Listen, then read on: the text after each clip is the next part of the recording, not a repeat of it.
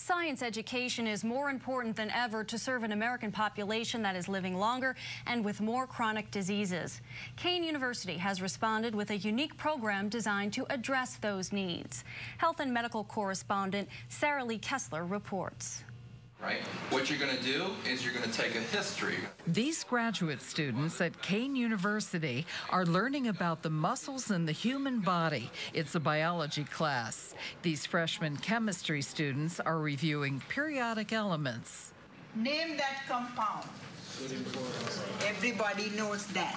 And these organic chemistry students, I'll let this junior explain. Well, right now what we're doing is we're trying to identify an unknown compound through a crystal.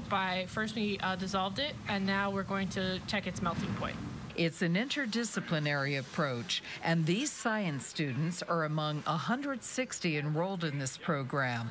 It's unusual because it allows them to earn both a bachelor's and master's degree in 5 years, the new industry norm for entry-level scientists. And what they're working with is literally what's being used presently in pharmaceutical labs around the country.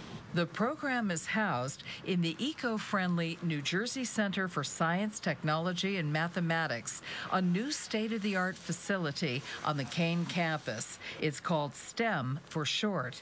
Dr. Laura Lawrenson is the program director.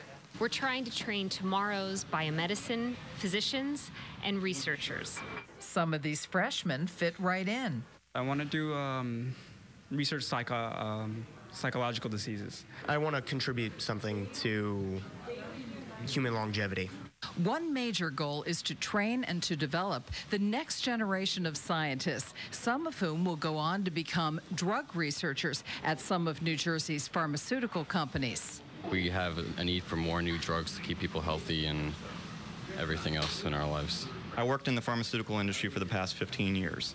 And what makes it work is interdisciplinary teams. People who know how to speak the language of biology and chemistry are the ones that do best in that industry. The hope is that some of these students will eventually translate what they're learning at the bench to a patient's bedside.